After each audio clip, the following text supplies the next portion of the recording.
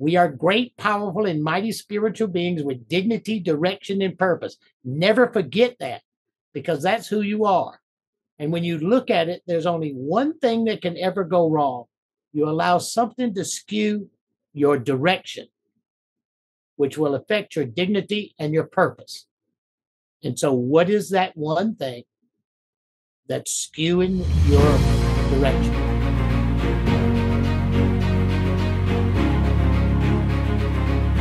Welcome, everybody. I'm so excited to be here with you and so excited to have a very special guest with us today, Dannion Brinkley. And we are addressing the Starseeds and the Starbeings. And we're going to talk about an expanded view of ourselves and reality and what this means for the navigation of our eternal soul's timeline, and also how you can navigate the ever-changing tides that we are a part of right now in a blessed and empowered way. We have a very exciting program for you today. And if you stay to the very end, I'm going to have a giveaway of these wonderful handmade wooden cars for children. These are made from recycled wood, and it's all volunteer basis. And a lot of veterans work with this company too. It's called the Happy Factory in Utah. And I got a box full of these cars, and they're meant to go to children in need.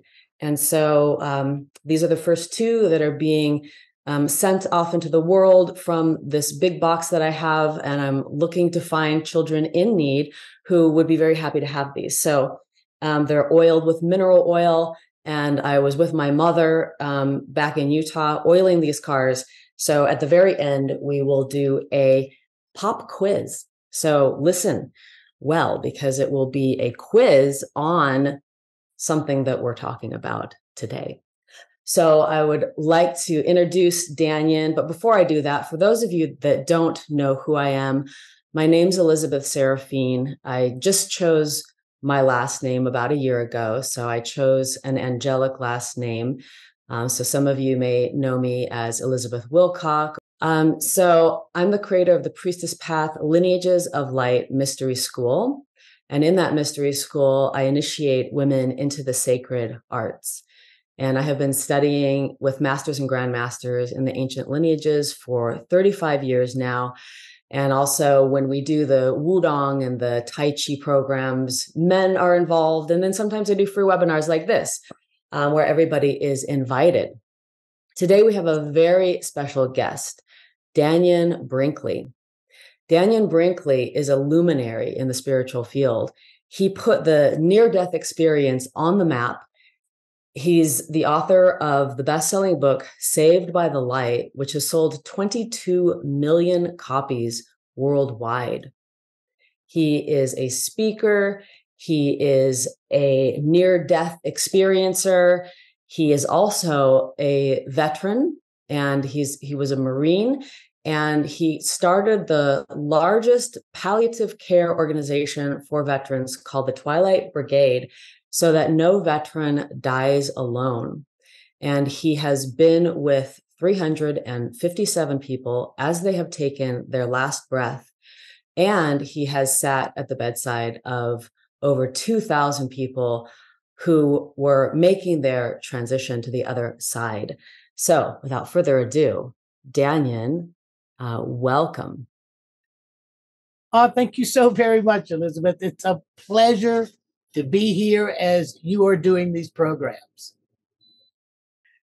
So one of the main things we're dealing with now, and Dannion, I'd like to get your view on this, the changes that we are all going through on this planet and individually, the changes in consciousness, the changes in our worldview, and the changes in our practical lives. Can you give a little overview of the state of the world, Dannion? Well, I think that the state of the world, Elizabeth, is exactly where it's supposed to be when you're participating in the birth of a new era, a new age. If you look at it from the Mayan point of view, the Mayan calendar ended and began again December the 21st, 2012. So that would mean we'd be in the 13th year of a new age. What they said was all things done not in integrity would collapse, and we are watching it achieve that goal. And the other thing they said that in the future of this next era, there would not be any hidden knowledge. Everything would be known. And we know now everything is recorded, everything is locked into place. So people have to understand that the energetic pattern of what happens as this age is changing, we're witnessing in every level, Elizabeth, that we know, from our root chakra to our crown chakra. Okay. And as I have watched what we call the boxes of knowledge given to me by those 13 beings in the first near death experience in 1975, we are birthing an age. And those of us who look at this information are identifying a part that's inside of us, star children, star power. We're all part of a bigger, deeper, more vast area than we ever realize we are. And that we are the difference that the divine makes in this eternal shift. And there has to be a balance and a way to look at that so you get the most out of it as you achieve your spiritual goal. So where we are is watching a whole new age being birthed. Where is the power according to the Maya? The Maya believe that it's the power of the feminine, usually the first 52 to 58 years. There's a lot of people who argue with me about that, but I get it from years and years and years, Elizabeth, of paying attention to the Maya over 55 years. So the feminine power is the most powerful now in the birthing of an age. And here's where we are. So every person that's a female that's participating, it's your time. It's your time to be the very best that you could be, to choose what you will do and why you will do it, and understand that that power, those feminine natures and insights, is the power that will help guide all of the rest of us forward. Thank you, Dannion. And yes, I'm sure you can feel it in the cosmos. I say that the call of the goddess is resounding through the cosmos, and we are listening. When I was really young, age 14, I wanted to be trained by a mature woman about the secrets of the cosmos, the secrets of healing, the secrets of my body. And there were no wise women that I could find or turn to at that age. I really wanted to enter a temple. I wanted to live temple life. I was always very attuned to God and the sacred. I could see spirits. And so at that age for me, it was really depressing that I could not access the information that I knew that I needed and wanted. And so that really like planted the seed for what I do now, because there was a really long journey between 14 and now. Many, many things happened, many initiations, many heartbreaks, many illnesses. And all of those led me to sacred knowledge, and it led me to studying ancient lineages and working with masters and grand masters and piecing together the sacred feminine information that was not easy to find and wasn't codified. And so now, of course, you can see there's a movement for women. And so that's why I established the Priestess Path Lineages of Light, because I am part of reestablishing that sacred role for women. Priestess is what it was called in the West, shamanist, medicine woman, crone, healer, and also in helping to reestablish for women of all ages, our initiations, and also honoring the crone time, that time when women have so much wisdom to share. And so that's the path that I went on. And it's interesting, Dannion, that you talk a lot about the Mayan calendar, and you mentioned that we're in this 52-year cycle that where the feminine is rising. Can you talk a little bit more about the Mayan calendar? What happened in 2012? What does that mean for us, and how we can incorporate this feminine in our lives? See, what I'm trying to do, Elizabeth, is we have to create new timelines. This is what has to happen. And we have to create a new way to look at where we are so we clearly see what it is and how we use the rise of the change in power, nature, and energetics to our advantage as spiritual beings. So, as this is unfolding, why I use the Maya, I mean, there are 25 other cultures that I understand, but the Maya is 2 hours from Houston. You know, if you don't think what I'm saying is true, 2 hours from Houston, you can go find out if it's true or not. Okay. And it means that it isn't some far off in India, it's just down in Mexico. And so by looking at how the Mayan calendar is structured and looking at the timelines and what the Maya knew, that it was 25,920 years, we say 26,000 years for the precession of the equinox. That means our solar system moves through a series of zodiac signs called the precession of the equinox. Everybody knows that. But the Mayans knew it first. The Mayans invented the zero 800 years before anybody who were the Moors who conquered southern Spain and southern Europe brought the zero, but it was 800 to 1,000 years later. So somebody came to Maya land and got the zero so that so the nature of multiplication can evolve. So when you look at it from that point, Elizabeth, it's not a far stretch to realize you have a timeline that you can look at that helps you ground yourself in the nature of your spirituality. Well, I said a lot of people don't agree with me about it being the power of the feminine. They don't realize that the feminine's power is always there. But the matriarchal power takes about 50 years to figure out some rules and laws that makes it illegal to be feminine.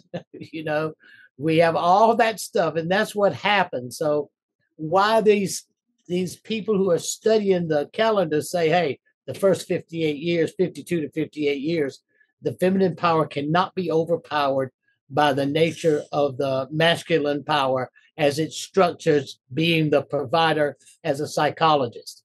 Okay, so when I look at the Maya, it's easy for me to know I have watched the future for 48 years. And I wrote about all of this. And in 1976, and I put it in Saved by the Light. And we're now in the final box of the 50-year plan that I saw, which ends in 225. Of that 50-year plan, I'm in the final 5 or 6 moments of watching it unfold, the final vision. So not only have I witnessed the transformation and participated in the transformation, I can also consciously and with a true sincere tell people, hey, everybody, that energy's moving.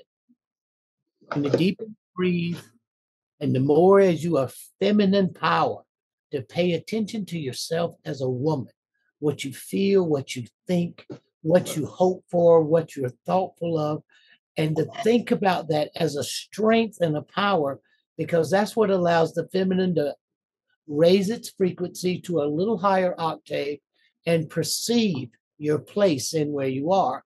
I know that sounds a little cosmic, but it's still how it works. It's important to note that as the feminine energy is coming back onto the planet as it is, that it's in honor of the divine, sacred masculine. It's, I'm not a feminist in that particular way. I mean, I was raised for 30 years by masters and grandmasters in the martial arts and trained in the sacred warrior lineages. So a huge part of who I am and the codes that I carry are from the sacred masculine. And so it's time for both of us. And really, even as the feminine energies are streaming into the planet, it informs the masculine as well. And in the martial art lineages, what we're taught is that the masculine stands in protection, stands strongly, boldly in protection of the sacred. And that's the earth, the animals, the feminine, the elderly, the children, and holds that perimeter so that innocence and the children's fire, which is the innocence inside all of us and children, can flourish unimpeded. But in order for that to happen, inferior energies actually have to be protected against. It just happens to be a fact of this world that there are what are called inferior energies. I take that from the I Ching. And energies that would harm, people that would harm. Because in order to protect the temples and protect the sacred spaces, people sometimes have to stand up and be warriors. And so that's how I see the sacred masculine. So the feminine needs that masculine. And so it's all inclusive. For men also, it's the opportunity to incorporate that feminine energy inside of one's being and to stand in protection of it. And so, of course, we both have masculine and feminine inside of us. Well, I am a devout feminist. Okay. I am a devout feminist. I think that women should rule the whole world. They do a better job than most men. And I think that women are smarter, kinder, and more aware of what's really needed in situations than those of us who think we know everything and we're always right. I mean, I don't have a problem. I don't have a problem of looking at the feminine from watching children grow up around me, and most of it girls growing up, and watching how each grew and changed and developed over watching for 20 years, 23 years, to understand that this is the feminine's time. This is your time. To waste a single minute not believing what I'm telling you is a mistake. And to make a plan to achieve whatever goal, you have to look at it from two things. This is like what Elizabeth's saying. There is the masculine and the feminine, the yin and the yang. It's all about power and balance. Most people never understand. You have a positive and a negative, but where is the divine? The divine is in the neutral. Okay, proton, electron, and neutron. The neutron is where the power is. The feminine holds that sacred level of consciousness within this dimension. It is the feminine that holds the potential for creativity within this dimension. End of story. So by taking this change in season and the birth of the fall, and realizing it's historically proven, there are calendars that knew there were 365 days in the calendar when most of us was picking berries and wearing sheepskins and eating rabbits and bark. Okay, so they knew the calendar, they knew the procession, they knew where things were, and they dimensionally operated on 5 simultaneous levels or perspectives of themselves as spiritual beings in human form. And this is the basis of how the Maya looked at the world they lived in and still functioned in it as everyday native people, First Nation, star children. Everybody came from somewhere. We somehow got away from the fact that we are star children, where every other nation and First Nations, every other First Nation got a story about where they were from and what the star people looked like and what kind of ships they were in. what they were talking about, what they brought. We got a story about somebody bringing some fire, okay, and a snake talking about eating from an apple. I mean, listen to what we have as stories as opposed to what Native Nations has as stories. And those stories are old. And the Maya, I absolutely love them. And the thing that makes you really stop and think about it is there's a place, Palenque in Yucatan, and there's a place in India near Kashmir that they are identically constructed. They're identically constructed, and the Indian, they speak an ancient Mayan dialect, an ancient Mayan dialect. So all of a sudden, in a brief moment about the value of that we're in a new age, there's a historical place that the history of that nation and those people that opens up Lemuria, the Mu, the whole consciousness of ancient technologies and ancient spiritual forces and energetics and knowledge of the transition of ages. It opens that up. And so I've only been studying the Maya for 55 years. I've studied the Maya more than I've been entertained by death. And I've certainly been entertained by death. Right. So, what's interesting is we had the book burnings in the Western world, if you will. So there were times when all of the records were burned, and then only the Bible was available, and the Bible was highly edited. So there was a great forgetting and a programming. And also it's through that lineage of the Western lineage that they put an end to the priestesses, the temples of the goddesses, and any woman who had a station in society that was of a sacred role. And so that's why in the West, we are rebuilding and resurrecting these sacred roles for women. But in a lot of the ancient societies, there are still the stories of them being from the stars. And if we look at our very oldest cuneiform texts, it says exactly that we are genetically engineered. We're a mixture between star people's DNA and the DNA of a hominid on this planet, except oddly for Rh negative people, which I am. So they can't trace that to a hominid, which is very interesting. But let's talk about death because Yeah. death is one of those. Really fun on Sunday afternoon. Let's talk about death on a Sunday afternoon. But I love what you say, Dannion. You're like, there is no death. Never happens. Death never happens. Let's start with that death never happens. And you know what? There's probably no one on this planet more qualified than you, Dannion, to talk about this. And so death is so scary for so many people. And there's been a lot of it lately, too. A lot of loved ones have died and are going to continue. So this is a fact of all our lives.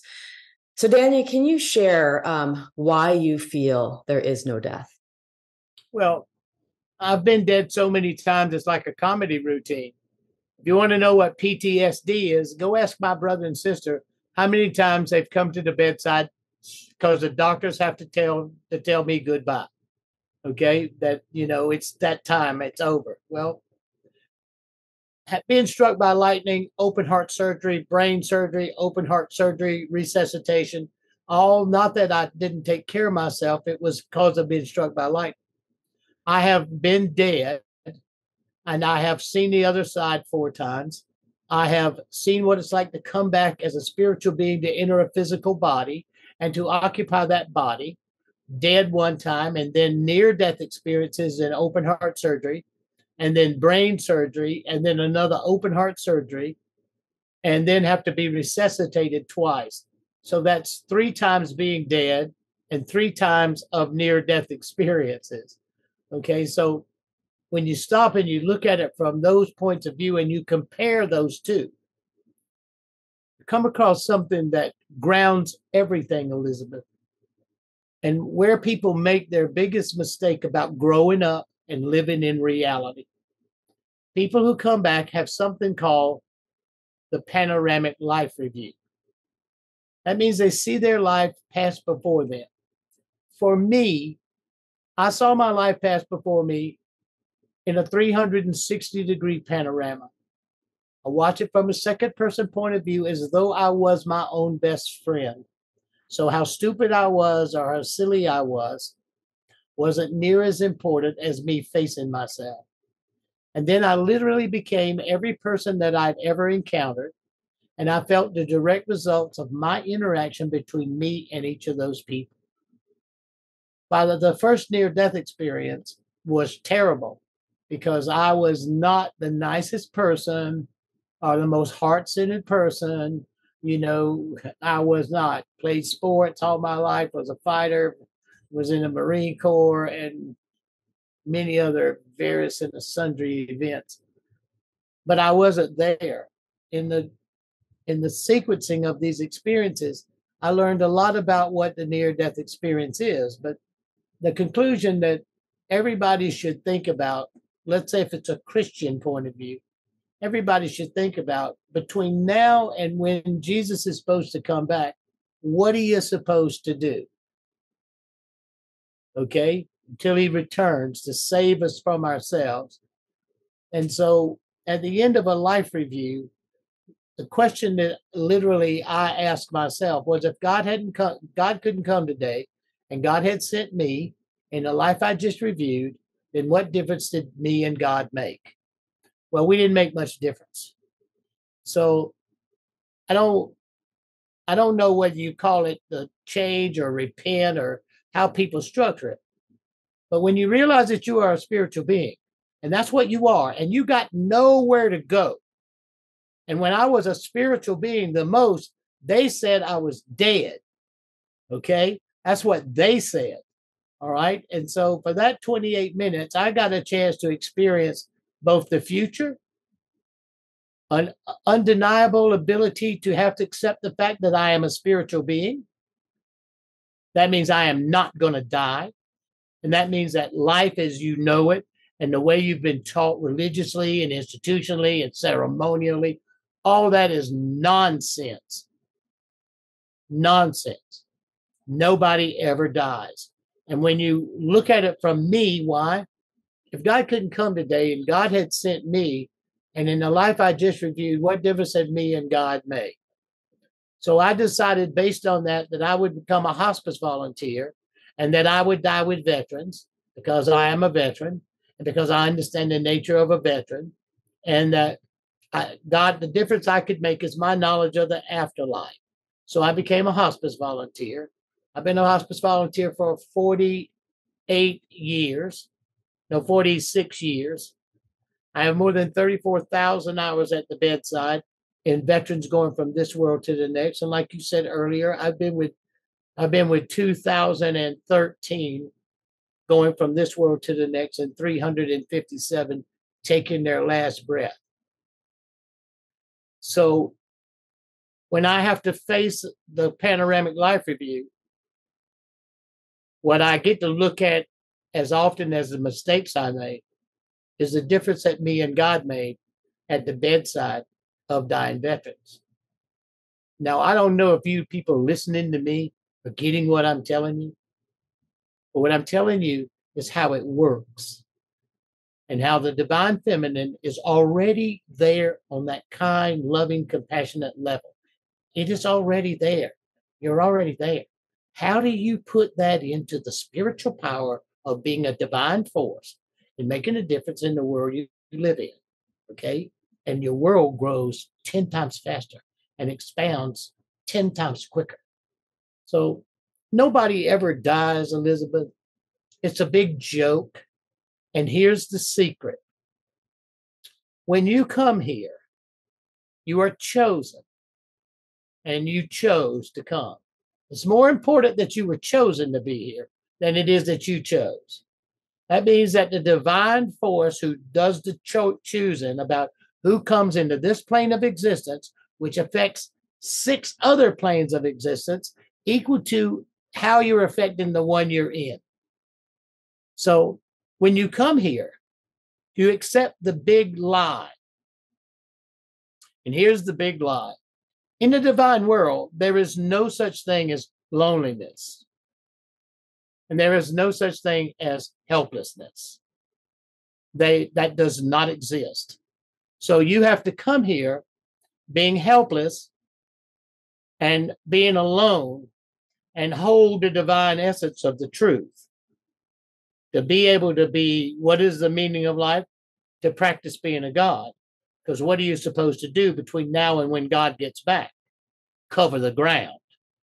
Do the things that are supposed to be done, or do the things that the consciousness or the Christ or the teachings would tell you to do until it gets back, instead of wait for it, be afraid of dying, if you're going to go to hell, if you're going to go to heaven.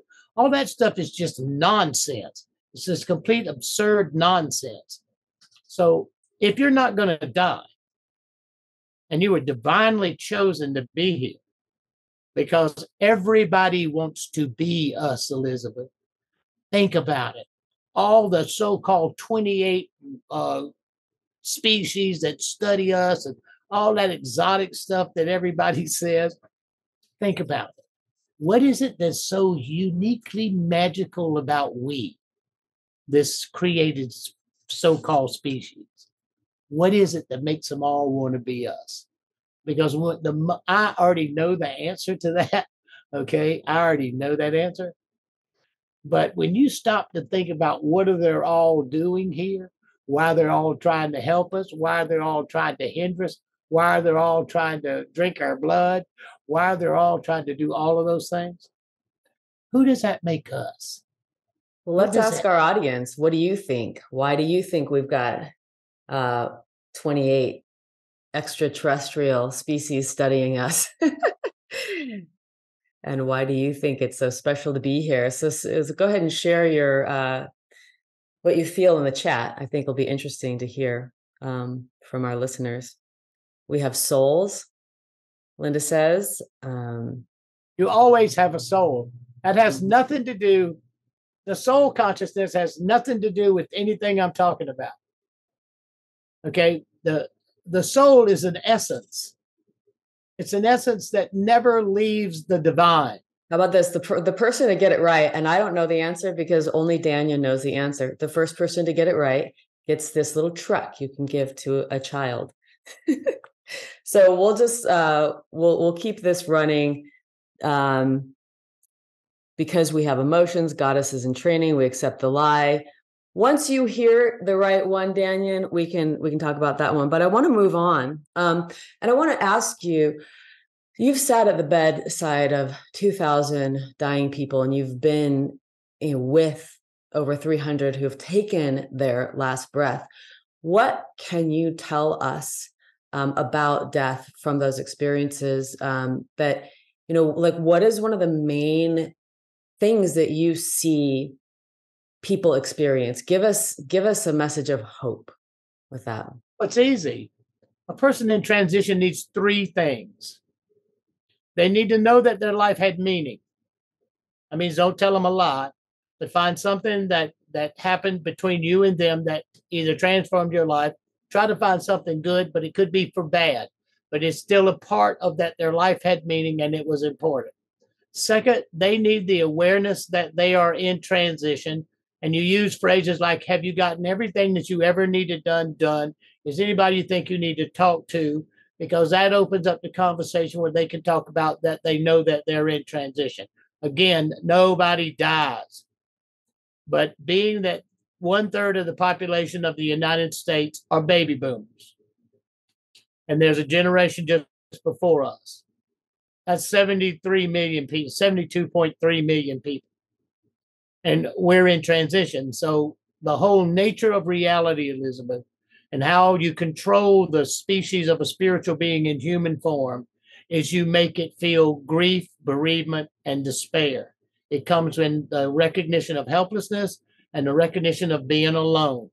These two psychologies are your controlling connective levels between the ethereal self and the physical, emotional, mental self. Okay. The emotional self is a process of the mental self. It has nothing to do with your divine essence. And it's still separated from your soul. Remember, your soul never goes anywhere. You have never left heaven. You have never disconnected. So the part of you that comes into this level of consciousness has limited vision, limited smell, limited space, limited movement, completely constricted and filled with the big lie, helplessness and loneliness. Because if you can drive helplessness and loneliness, you can control a population using the word despair.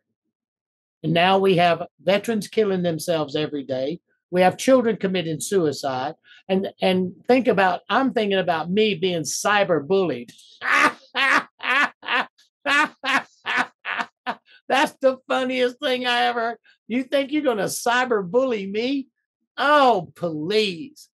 But people killing themselves. And when you look at the ratios of teenagers between 12 and 13, and you look at them by race, and what you see is frightening. What you see is frightening. It tells us two things. We are where we are. We are birthing the nation. And second, we're not doing enough to hold our ground and prepare and help others deal with it. So that right, I think we can all agree so that there needs to be, excuse me, was there something else? Well, you make a really good point, Dannion, because with all of the social media and the internet right now, it's actually making people lonelier, and especially our youth. Our youth who, like back, when I was younger, the only option that you had was to play with somebody, to meet them in person.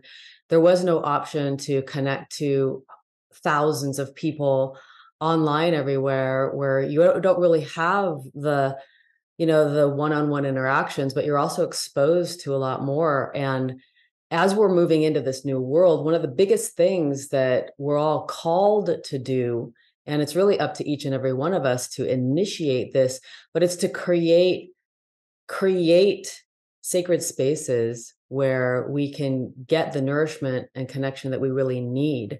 So I'm sure there's a lot of people on this call, and a lot of people that are going to hear this.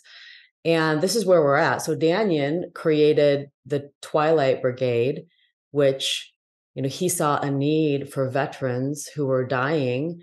And because of his experience with death and being a veteran, he created this program. And, I've known Dannion for a long time now.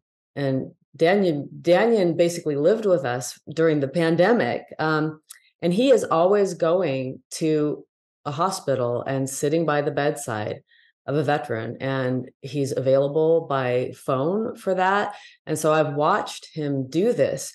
So he's definitely walking the talk when it comes to the service, the making the world a better place in the way that he was specifically called to in his death experience. Go ahead, Dannion. So let's say the final part to it, Elizabeth. What I'm trying to get across to people is, look, if God didn't come today and God sent you, in the life you just reviewed, what difference did you and God make? That's the perfect starting place. What you'll realize is you're still doing the same thing. Everybody's going to be a hospice volunteer. Everybody. Okay. And you're already doing what I'm describing. You just haven't framed it the way I'm saying it. You're kind and loving and caring. You're seeking a sacred tradition that you know inwardly must honor you, because you are a divine feminine at this particular time, at this place in the transformation, and the energetic patterns that are flowing through you are truly being felt by you. Okay, so in hospice work or caregiving work or CMA work or this is where you find balance and power, because everybody is going to need to know their life had value. Okay, now this works across the spectrum, but it's about people in transition. And second, they need to be aware of where they are. Don't tell mama she's dying. Well, you think she doesn't know that? Okay, they need to be aware of where they are. Is there anything that hasn't gotten done? Is there anything else you need to do? Anybody you think you need to talk to? That opens up the doorway for them to be able to talk to you. And then third, They need permission. They need to know that you're going to be okay. It's important. People don't realize this because we all get caught up in all that religious institution and governmental crap that we're told about, thinking somebody's going to die and thinking that you're not going to see them again and thinking about they're going to disappear. That's all craziness. That's all craziness. And we cannot allow that to control us as spiritual beings. What did the pandemic do? It created helplessness and loneliness, which drove despair, which we're only just now trying to find our way out of the emotional and ethereal nature of being separated from each other causes. And why I wanted to do Sunday afternoon with Elizabeth is because these times are needed, and people need a place to bounce their life off of. And death is the best place to bounce your life off of, to figure out what its value. What's your value? Okay, when you look at it from that point, you see things about yourself that you don't normally see because you're worried about what somebody else is thinking about you or what someone else's opinion is not being honored. Okay, you learn all of this stuff from watching what family members do in transition and watching how they interact with each other and how they deal with the grief, bereavement, and loss process. I'd like to do I think that the divine feminine, which is the 37% of all women, will be the primary caregiver for one or more parents. Right. 37% of every female on here is going to be that or has already been that. Well, there is where the divine power would need you most, where helplessness and loneliness can be filled or have a job description of your caring work that reaches out to be a part of a listener, where a person that could be helpless or lonely, to be able to be a place for them to come. And I know some people will drive you crazy, but there is a place that the divine would ask of all of us to be heard, but to also listen. I mean, when you have probably 46 years of studying transition, think of this, everybody. I've been a hospice volunteer for 46 years. And I have been through 4 of these experiences to see what happens after you don't breathe anymore, or when you're on breathing tubes, when you're on ventilators. Okay. And, when your heart starts beating, they have to pump your blood and beat your heart while they do open heart surgery. This last one was an aneurysm because my heart was so weakened from being struck by lightning that it, like what the doctor said, if you could see the scar tissue on the inside of me, you would never believe what I look like on the outside. But if I look half as bad on the inside as I look on the outside, it's sad. It's sad. So my point is this. If we're going to hold a light in this age, we know we're not going to die.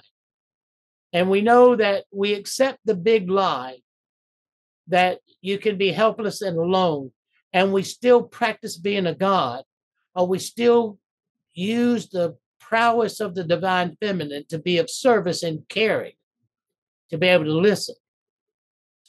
That affects and what I'm going to say it, that affects the power of how the divine uses that energy in the other 6 levels of existence that you are occupying as you listen to my voice.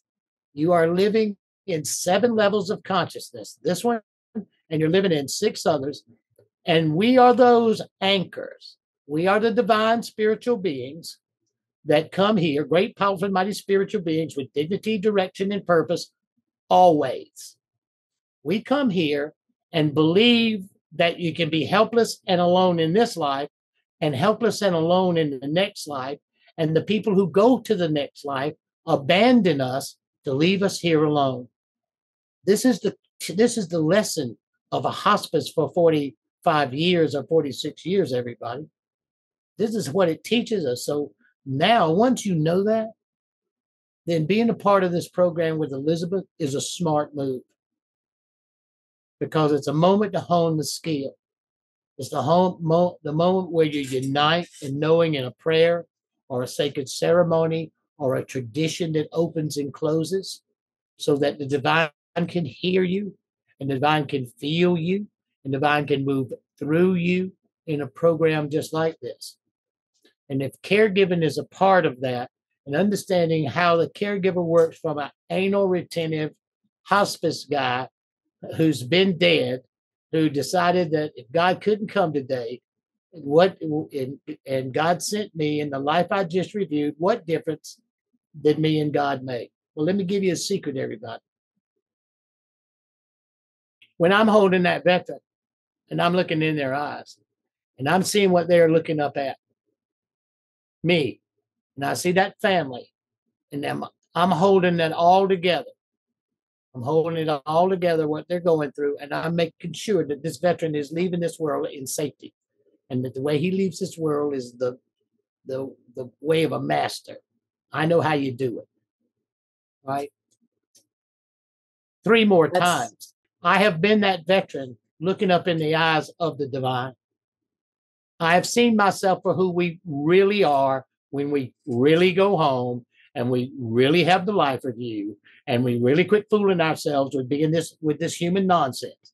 Okay, this is nonsense. We are great, powerful, and mighty spiritual beings with dignity, direction, and purpose. Never forget that, because that's who you are. And when you look at it, there's only one thing that can ever go wrong. You allow something to skew your direction, which will affect your dignity and your purpose. And so, what is that one thing that's skewing your direction? What have you allowed to get in your way? It's not accepting that you are the divine flow within the sacred nature of the evolution in this consciousness. It is not the male that is the power. That's an illusion. It is the feminine nature, why they call Gaia or Mother Nature. It is the feminine power that controls and rules all of this. None of this could happen. I mean, the divine nature of what you call fertilization, but none of it could happen if it wasn't for the nature of the divine feminine. Okay. I know this because when you come back from that experience and you sense the nature of it, where that level of consciousness is, and I have seen 4 levels of this place. You know, the old Bibles say that there are 7 heavens. Well, I could say there's 4 without any question, and each of them were different teachers. But when you get here, everybody, if you accept the things that I'm telling you and you put them as a part of your ritual, I am this, then you get 2 things. You get the divine's ability to have a pathway to prove that you are that, or you also have a pathway to prove that you're not. You know, you either are who I say you are or you're not. Well, I can't wait for somebody to prove me wrong. I just can't wait for it. Okay. So the joy of all of this is this. I am so thankful that every one of you are here. And I'm thankful for your appreciation, and I'm thankful for your focus. And I'm thankful because you turn into Elizabeth to look at balance and to bring back those ancient traditions that are not filled, that are not filled with all the electronic illusion, deception that is controlling what's happening around us. So I'm thankful. So that's enough of that ranting. What do you want to talk about now, Elizabeth? Love you, everybody. Dannion. There's a few really great points in there, and something I want to just double click on is what I heard you say is that one of the main things that you've been shown from sitting at the bedside with all of these people, and also from your own death experiences, is that when we open ourselves up to be a conduit of service to help others, the power of the divine and the sacred feminine, that compassionate heart, that nourishing and that care flows through us. And in that way, helps to give our life meaning, but also helps to keep us here on the planet as if we're useful, right? Being useful. As And long as that's you're as long as you're breathing, as long as you're breathing in and then breathing out, you are useful. The divine, people don't get it, Elizabeth. If you look at air as God, the first thing you have to pay attention is how deep are you breathing. And why you pay attention how deep you're breathing is because the body needs oxygen and the brain needs oxygen. And 20% of your breath, of the air you breathe, is oxygen, and the rest of it is basically nitrogen. So the deeper you are breathing, if it was God, the deeper you're breathing, the more powerful you're becoming because you get more oxygen to your brain. So in order to maximize it in the birth of an age, you have to have a tradition or a ritual, a ceremony that allows yourself to open up to what you were describing, to the divine feminine. And you practice that slowly and meticulously. Ceremony, like you do it. I mean, I do panoramic life reviews every night. I mean, when I stop for the end of the day, the last thing I do is I go over my life and I look at it. Okay. And that's the tradition to see how bad I usually did. I've succeeded at a lot of things in this last 73 years, but I've never been nice all day, a whole day. I have never succeeded at being nice all day for one day. So I have yet to accomplish that. But when you look at it, when you stop and you look at it, then I am thankful. So the ceremony has to be a tradition. It would have to be focused on your breathing because the divine would use you using the feminine consciousness and the nature of using it as a power stream that divine can come as you breathe in and fill your 8 sinus cavities. It has a value that's open to the divine. And in that tradition, thinking and being gratified that you were able to breathe that breath in. That gratitude came that you breathed that breath in that space when you stop. You breathe in and you stop, and then you breathe out. That it was gratitude for that breath, and then you breathe out with no thought. And the divine feminine's energetic pattern can match to that gratitude based on air as the invisible power and essence of the value of your life and move through you into this place. And you can be around children or grandchildren or be around people who are pricks or evil or bad or whatever.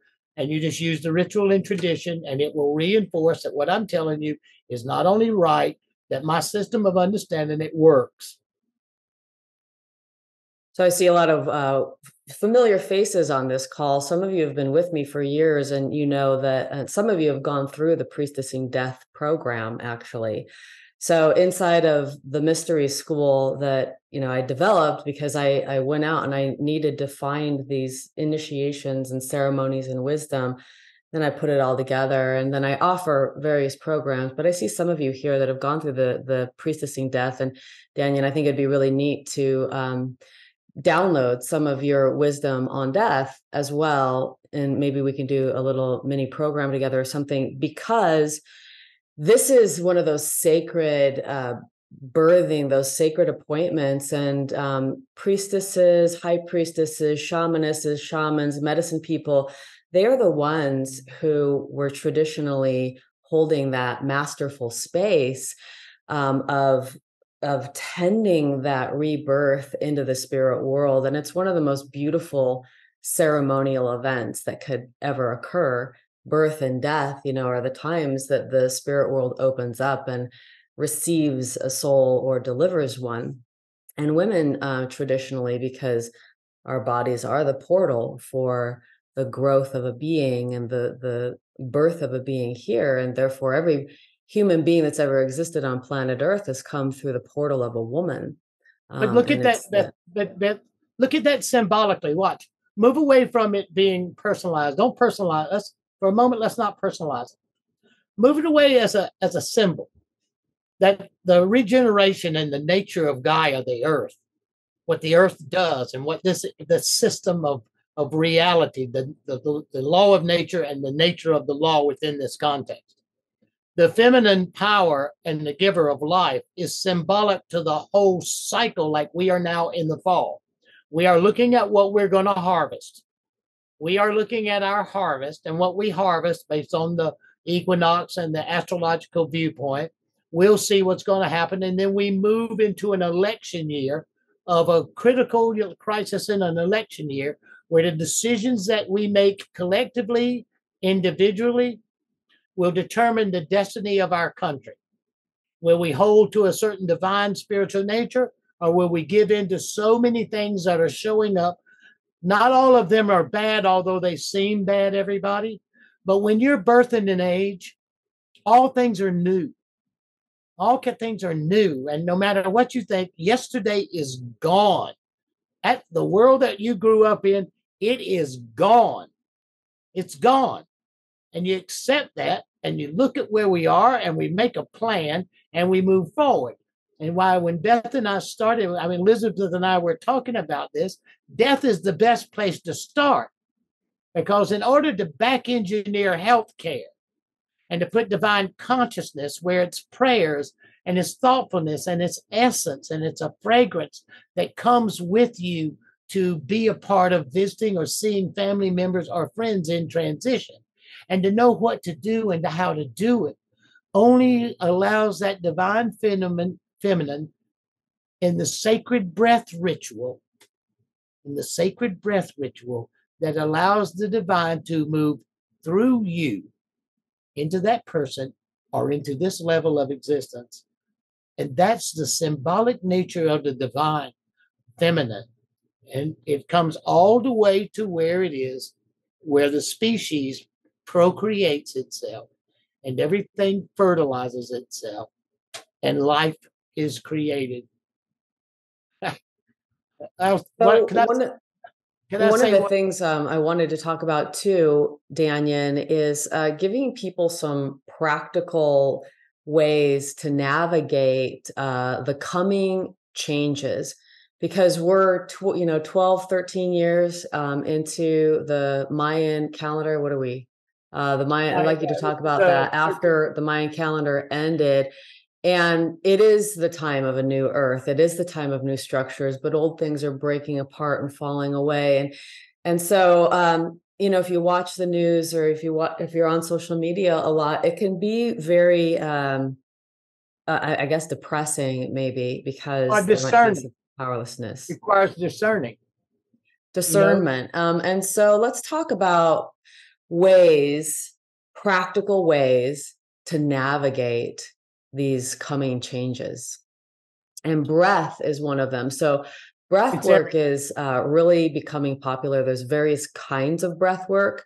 One of the most ancient kinds of breath work is literally in Qigong practices. You're breathing, you're moving your body, you're moving in time with the breath. It's a unification. And so Qigong, I have a Qigong program on my website.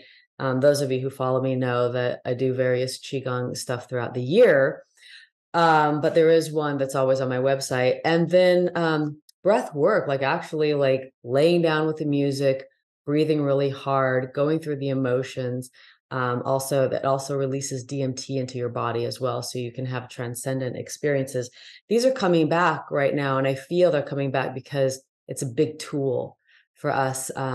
Because traditionally, in shamanic societies, we would work with plant medicines to access the spirit world, but it's not very practical. The death experience, and I've had 2 near-death experiences, and I've done 70 ayahuasca journeys. It's not really the practical way. It's very fringe, if you will. So we needed something for people, and breathwork has really come for that, to transition people into the spirit world. Dannion, can you also talk about breath is, if we start right there, Elizabeth, if we start there, appreciating our breath and being thankful and gratitude for being able to breathe that breath in. It's by being thankful or structuring gratitude when you breathe the breath in and to hold it, it will move through 6 levels. It moves. If you want to, let's say that people are trying to contact a relative, okay? They want to communicate with someone. Well, you would use the same system. It's just the value that you structure upon the system when you pull it in based on using gratitude. Okay. If I'm breathing in and I'm thankful that the air is there, I have gratitude that I have lungs capable of breathing it in. I am thankful that I can hold it and get as much oxygen as I can.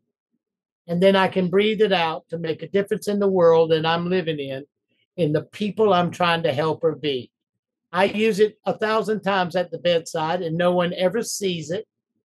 No one ever sees it or recognizes it, but I gain knowledge about that person that helps me empathically understand about them with not anybody telling me, so that I can better help them make the transition from this world to the next.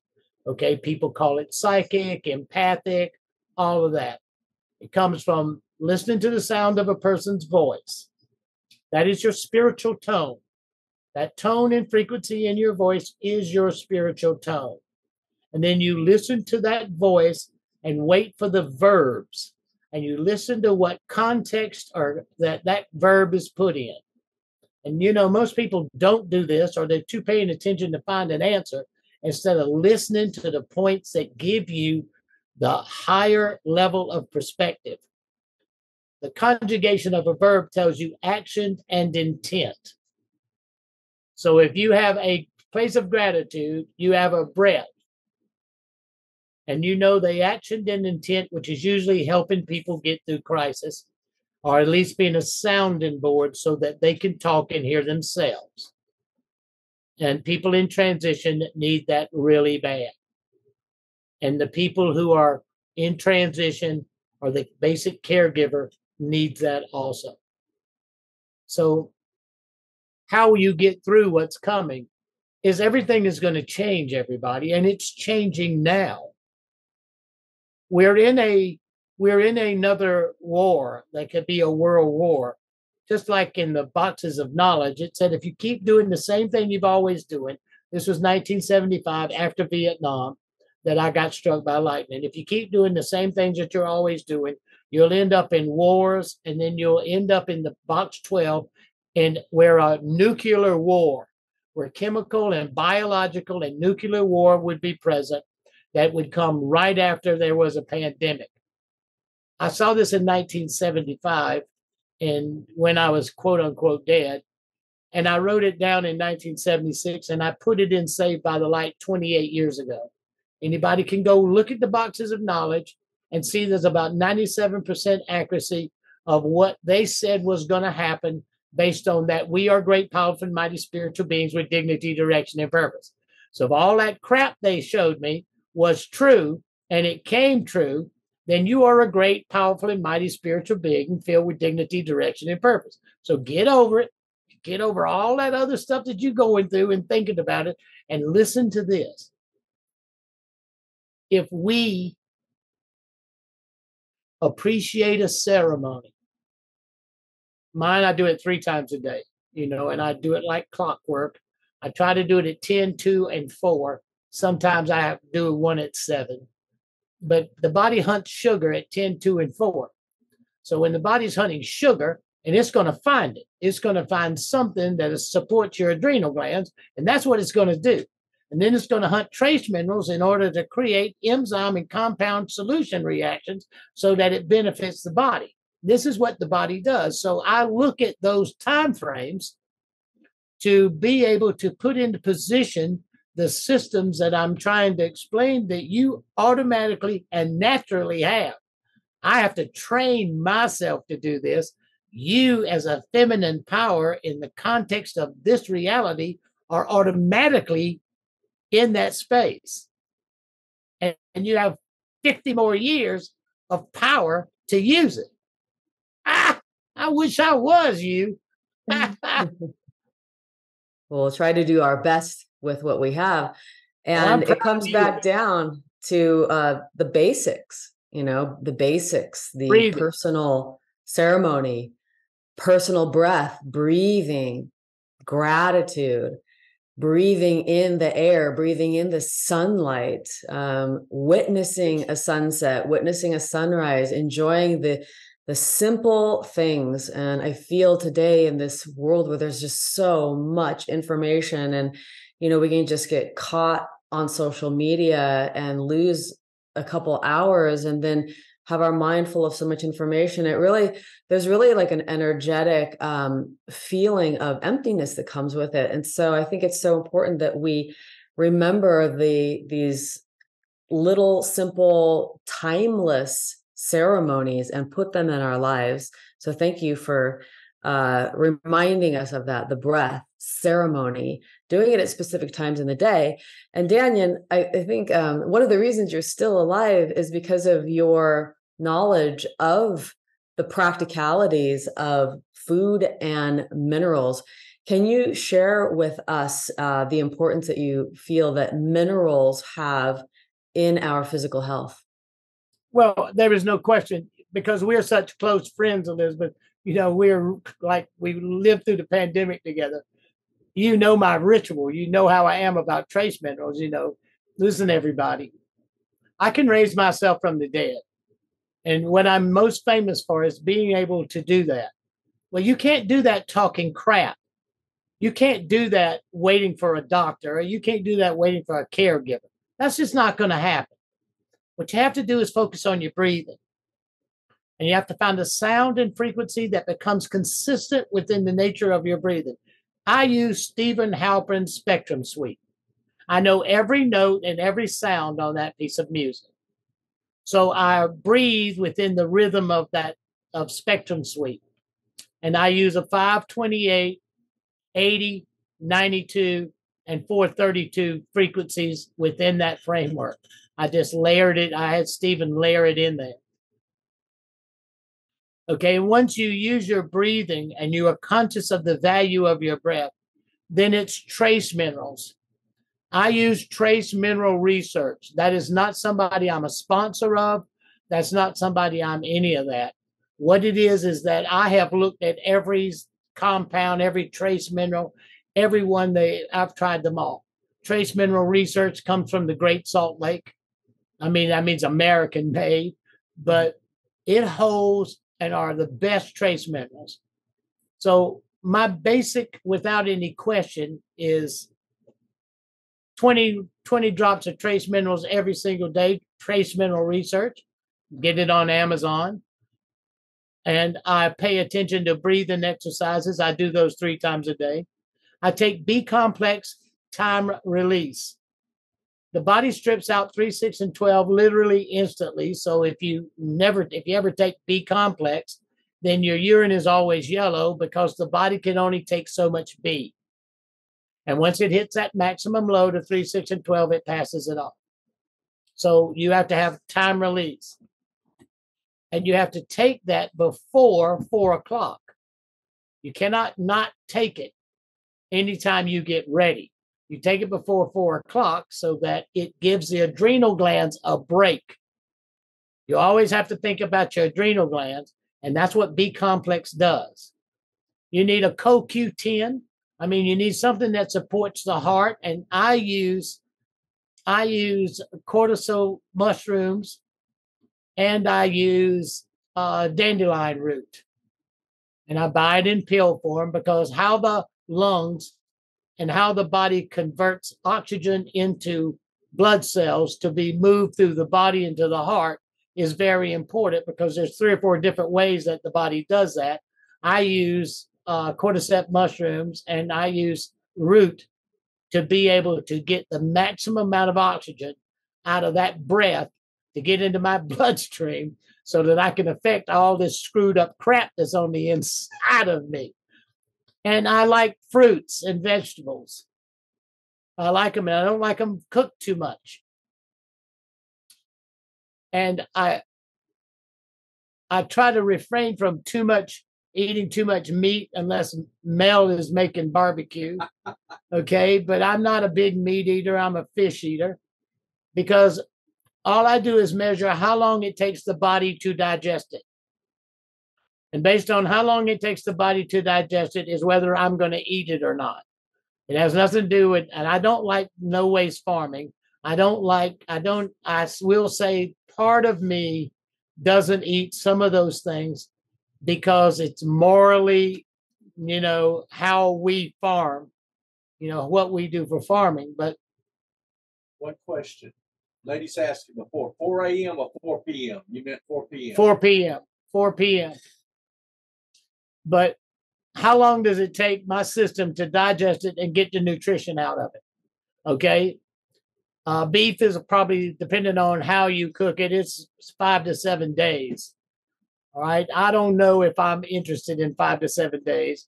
And the average person at 50 years old has 20 pounds of undigested beef in their system. So you have to be careful about if you're eating it, when you digest it and cleanse it. So I'm not trying to tell people, Elizabeth, what they should eat, what they not eat. I'm telling them how I can get up from the dead with no chance to live. This is how I do it. And this is not a theoretical system, everybody. This is a system that I use based on gratitude, putting my feet in the sand, putting my feet in the dirt, realizing, like I always say, the worst thing that's ever happened to people was electricity, because it's been the best for us to move forward in our hearts, minds, and so many areas of understanding. But it also causes us to lose our frequency within the framework of Mother Earth and Gaia and the creative forces of the Schumann resonance. And when you realize that the Earth has a frequency, 7.82 hertz, you live in an electrical field called air. It has an atmosphere, a stratosphere, and an ionosphere, and 2 subspheres. So you're living in an electrical universe. So what you eat, what you do, what you think, and what you have gratitude for interjects and energizes within the electrical universe. And all of a sudden, you are bigger than you think you are. You're more connected than you think you are. You're more powerful than you think you are. And you're definitely far more spiritual than you think you are. And I love each and every one of you. Thank you for sharing that life extending wisdom, Dannion. And Dannion definitely has it. He has been on the brink of death for a long time, and he's still with us. And some of you in the comments have mentioned that they've been on the path of light course with us. They've followed your journey, Dannion, and they're happy that you're still here. So thank you for sharing that, because it definitely works. That's really important. We just have a little bit of time left, Dannion, and I want to double click on the star beings. Just so you all know, Dannion and I are both speaking at the Star Knowledge Conference in South Dakota. You can also, you can show up live if you want to support us in South Dakota. It's November 11th.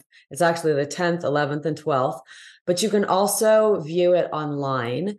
So you can go to starknowledge1111.com. and you can buy tickets if you want. So Dannion and I will be doing that.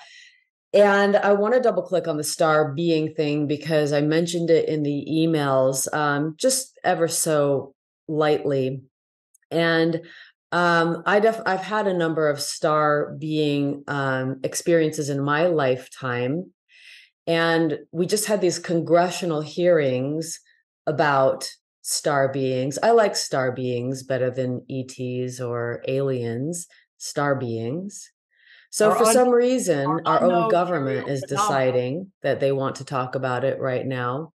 Dannion, would you like to share anything about star beings? Maybe anything from your personal experience right now? Sure. Okay. They don't want to say UFOs, because UFOs come from 1947 and Roswell, which is the biggest lie they ever told, So now they call it unidentified aerial phenomena. They got a new name, hoping for everybody to forget that there's UFOs. All right. So I have watched this from a point of it was always, and mine, it goes back to the Maya, the Egyptians, the Inca, the Mulche. Most people don't realize that I have gone to 94 countries, and a lot of those countries I was looking up traditions of deaths, anthropological thanatology, looking up death cults. In the course of it, extraterrestrial interactions always appear as a value of whether we are alone or not. Well, I can tell you without any question, we're not alone. Okay. Not only are they having to admit to it now because of all the pressure that everybody puts on them, they have to rename the phenomena so that it's brand new information. Okay. It's now an unidentified aerial phenomenon, not a UFO, but a ADP, so, or whatever they're calling it. When you birth an age, and you're part of something that is a cycle that is universally happening. If people who look at NASA.com are a big obsessive compulsive information gatherers like myself, I used to say I have so much worthless trivia. But when you look at the fact that the planets are shifting, Neptune and Mars, Venus, there are energetic patterns. They're watching things happen on these planets, and they're listening to the change of the music the universe sings. Do you realize on NASA, you can go on the NASA website and you can listen to the recorded sounds that the Explorer satellite that's now gone 1 billion miles, sending back transmissions of the universe singing? Think about it. The universe sings and it's recorded on NASA lines. So when people start to think that we are not as expansive and as magnificent and as connected and as starborn, then you're being ungracious to yourself. You're not appreciating the fact that they all want to be us, everybody. We are we have what's called the divine spark. I call it the God spark. We have a certain nature in us that they all want to experience. They all want to be a part of what it is that we are and how we limited ourselves to come into a physical form with rules that are lies, that we can be helpless and that we can be alone. And to be able to do that, to be helpless and alone, and to hold a certain spiritual value of kindness, love, support, compassion, and what everything motherhood represents and the divine feminine represents, and to hold that empowers the force or the nature of the divine to spiritually affect 6 other levels other than us spiritually affecting the one we're living in. All this was shown to me in 1975. I wrote about it in Saved by the Light. Nothing's ever carved in stone. So why I wanted to come together with Elizabeth on this Sunday afternoon is to bring a few more of us closer to that warmth and fire that is the spiritual nature of what's happening, bring us a little closer to the divinity of ourselves, and to learn that that breath that you're taking during this program is based on me setting my prayers of the value of my breath and my words. I can use your breath to convert it into an energy to help whoever wins the prize of these children's toys, changes the lives. This is a physical form, everybody. In a physical world, when there's a physical transaction, then you have grounded the nature of the power of the essence of the reason why you're giving it. So when whoever gets these today, they, with a certain prayer or an intention that we collectively set, it goes with that.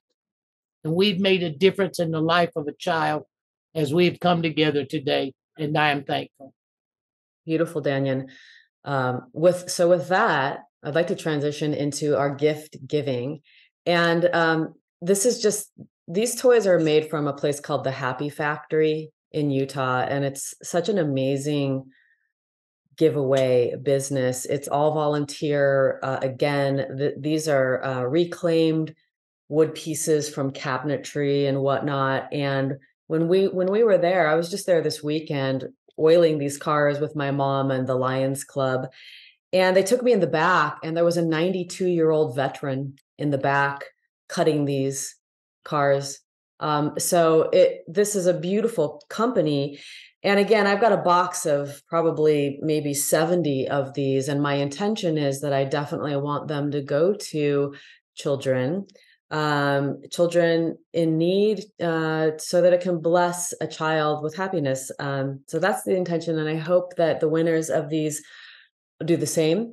And also, if any of you know, I live in Sedona.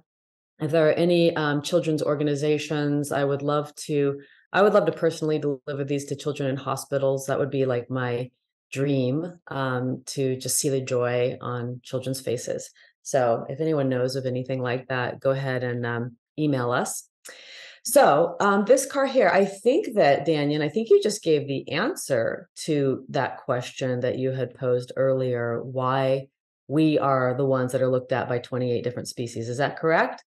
Absolutely. You just gave the answer. And so there's somebody in the chat who I think got it right. Altazar said, it's because we are source connected and we're transitioning interdimensionally through the physical body. And we are going to show the rest of the universe the way because it hasn't been done before. Well, in 6 levels. In 6 levels. We'll add to 6 levels. Everything they said was true. Okay. And Elizabeth, it may be more, and I'm probably sure it's more. It's just that I can say categorically 7, the one we're in right now, and 6 others. It's going to do that. We have that God spark, and everybody wants to feel it, be it, express it, hold it. Okay, because we are helpless and alone, and we hold and keep the light lit. So whoever gets this, thank you. God spark. And I would not give it to anybody. I'd put it on a shelf. When you get it, I'd put it on the shelf. And every time I look at it, I would use my breathing exercise and the power and the nature of everyone who was on this prayer group, this session today, and that you call and send your blessings to them. And then you use that as the focus of your ceremony. And you take each and every one of us who's on this with you as you do it. So, yep, you can also do that with this car. So I say that Altazar, you got it the closest. So send us your address. We'll send this to you. We have one more. And so this is going to be the pop quiz. So the pop quiz is, how many books worldwide did Dannion's book Saved by the Light sell? How many of these were sold worldwide? The first one to answer correctly wins the wooden truck. So let's go see. Oh, very good. All right. You guys were listening. Colleen Taylor is the first one to write it in. So Colleen, congratulations.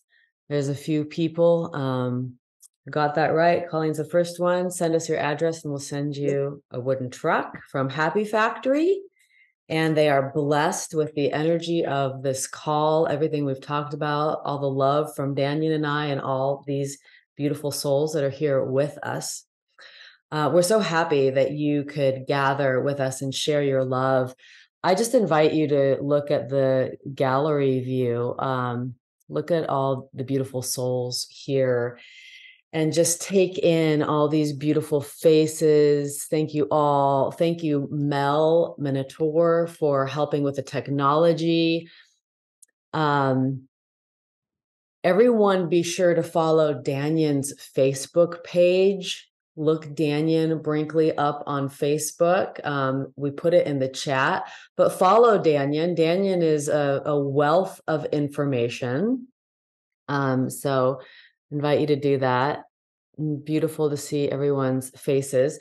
Again, Dannion and I are doing the Star Knowledge Conference, starknowledge1111.com. We're doing that together. And he's writing his book. I'm writing my book. I also have a program on angels coming up.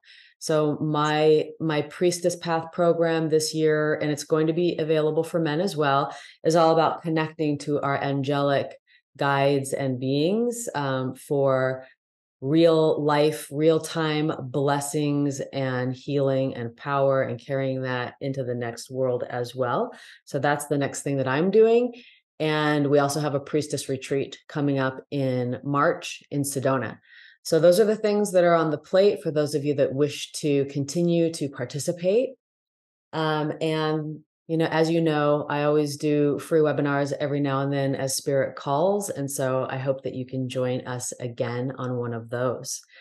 And Dannion, Elizabeth, Light Streamers, everybody can find me on lightstreamers.com. Mel has taken all my stuff and put it on lightstreamers.com. So beautiful name. Follow where I can be connected with lightstreamers.com. And Dannion's pretty active on Facebook. So Dannion's Facebook page there.